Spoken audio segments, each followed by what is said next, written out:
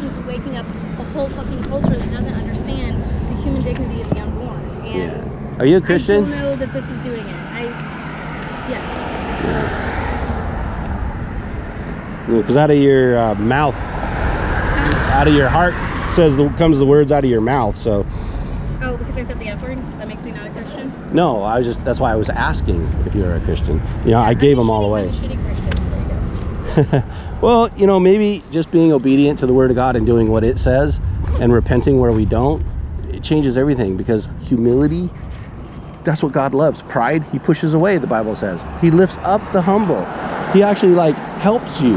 He like changes everything around you. That's why following Christ and doing what he says is way more important. That's why, like the Bible says, woe to you